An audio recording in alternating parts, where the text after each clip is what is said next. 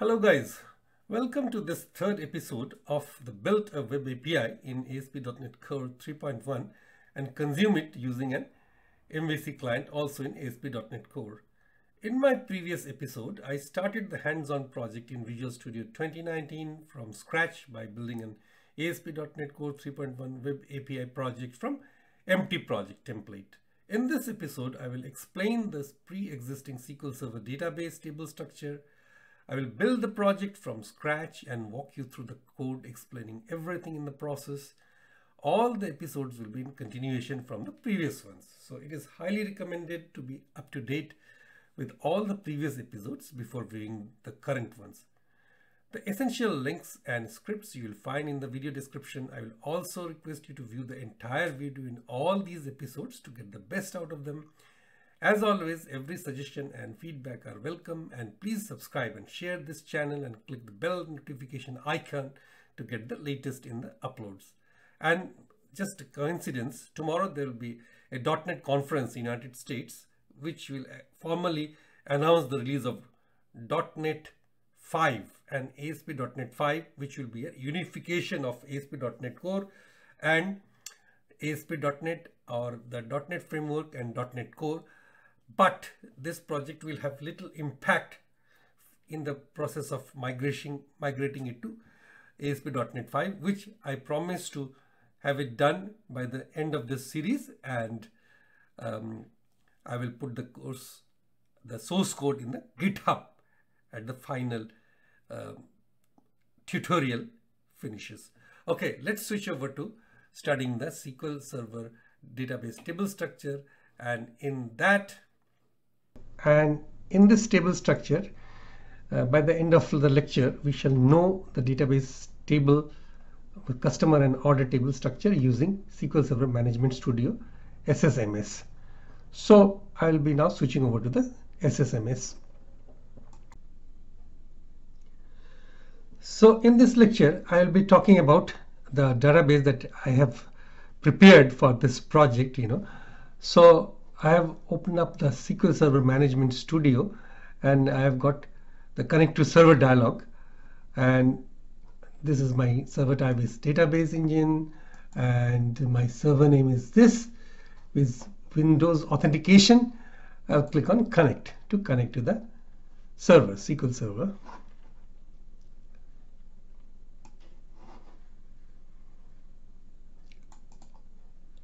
So this is Object Explorer on the left hand side. It's pegged up, and this version of SQL Server Management Studio is SQL Server Management Studio version 17.1. All right. So if you have got any other forward version, that will also be all right, but I am using this one. So click on OK. Now on the database nodes, if I expand, I have already created this web API database, which is exclusively for this project, and I've already created the tables and dbo.customer table and dbo.order table and some stored procedures. Okay, so these are the stored procedures, some of the stored procedures that will be used in this ADO.NET project, because I will not be using Entity Framework Core, instead ADO.NET, and I have told you a little bit about the comparative study between the two. So this is the customer table. Now this customer table has got these columns: ID, this primary key, int not null, and this name, address, telephone, and email. So these are the data types. So if you right click and click on the design view, you can always change the table structure. You can add or remove columns from this. All right. So I will put a resource from where, if you don't have the SQL Server Management Studio, where you can download it from. And so these are the data type, column name, data type, and allow nulls. So ID column is you cannot allow null, and I have allowed null because I'm going to handle it from the front end, the client side and server side validation for any null values. So it is always a good practice to keep on allowing null. All right. And then for the keys, This is a primary key customer, and there are no other constraints or triggers or index. So you can click there, nothing is coming up. So only the customer table with the primary key and this order table. Okay, so I've talked about the order table earlier, that order table, customer to order table is a one to many relationship.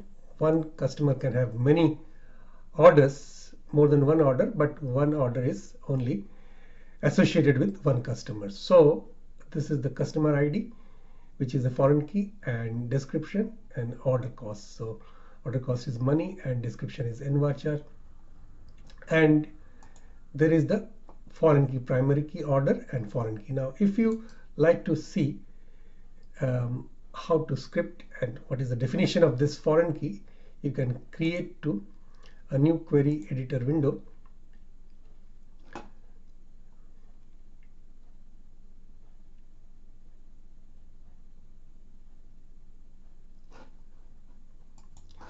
So this is the use web API DB, that is the database. Go alter table this with check add constraint, foreign key fk order customer, foreign key customer ID. Customer ID is the foreign key. So this order table is the many side of that relationship, and references dbo.customer ID on update cascade and delete cascade. So delete cascade and update cascade means if there is no customer associated with a particular order, and if you are deleting a particular customer which has got an order, so all the corresponding orders will also be deleted. So there will be no orphaned order without any customer.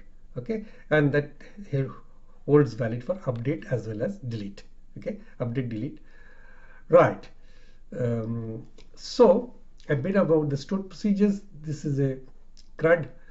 So stored procedures, I can put a link about learning more about what the stored procedure is, but these are the stored procedures for CRUD operation.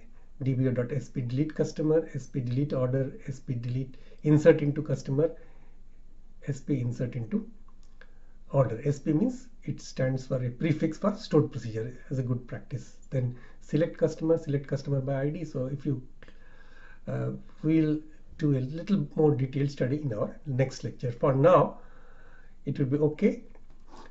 So see you in the next lecture.